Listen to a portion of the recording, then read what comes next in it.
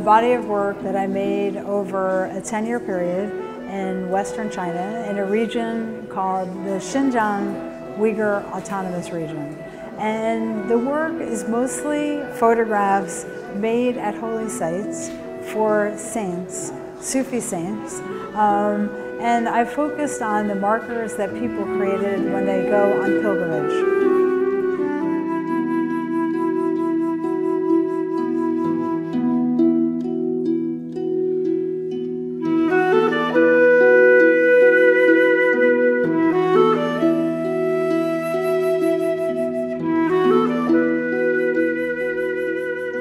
When I first went to a holy site, and I didn't realize that it was a holy site, I didn't realize what it was. I was very moved by the physical, handmade nature of the markers.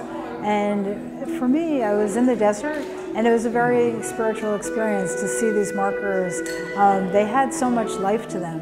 And although I didn't know what I was looking at, I thought, I have a feeling this is deeply spiritual, and I really wanted to learn more about it, both visually and in terms of what they were there for.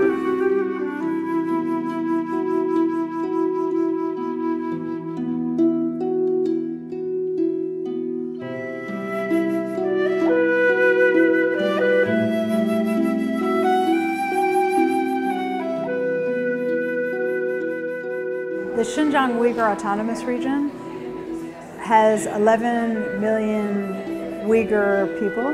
They practice a form of Islam largely that is influenced by Sufism or is considered Sufism. And in the practice that they do in this region, there is saint veneration. So a lot of the holy sites are pilgrimage sites for saints. So they're Muslim saints, and they're saints that might have been great poets, great proselytizers. They often were able to perform miracles during their lifetime, cure illness. It's believed that a saint never dies, and they're in a state of eternal sleep. So a lot of the markers that you're looking at are for saints or for venerations close to the saint.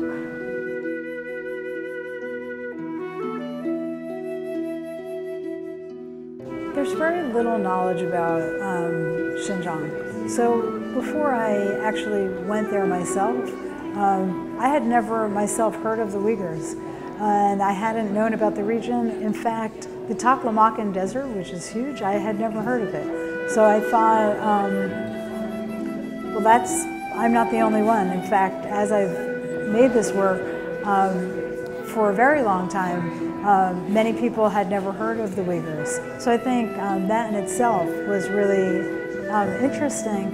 And as I made the work and presented it to the public, I realized a lot of what I was doing was presenting a different perspective than the one that has reached the West.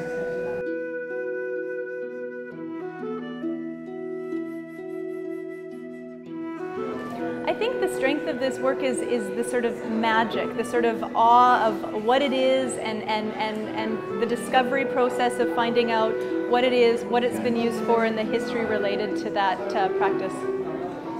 What's so exciting about having SOAS was that it had a personal connection to Lisa. This was the place where she first met the Uyghur scholar in 2004, and in 2014 she came back to SOAS and did another conference here, and I think that link to SOAS is really ideal.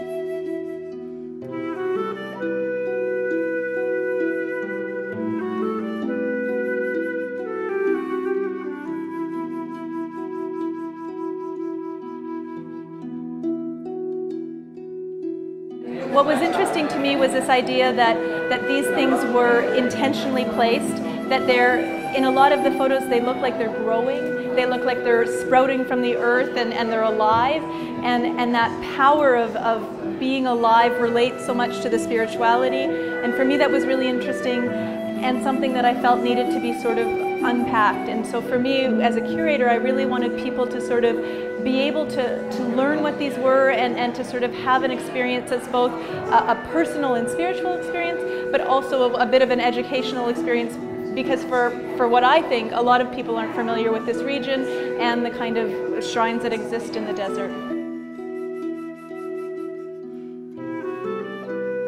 The exhibition was shown at the Uyghur Museum in New York. It was shown in France as part of the photography festival in Arles, overlapping with London and SOAS. The exhibition is going to be at a museum in Sweden called Fotografiska.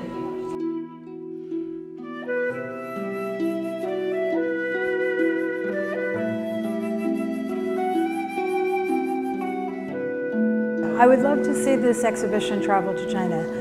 I think that many Han Chinese are very interested in learning more about the Uyghur, and I think it would be very well received.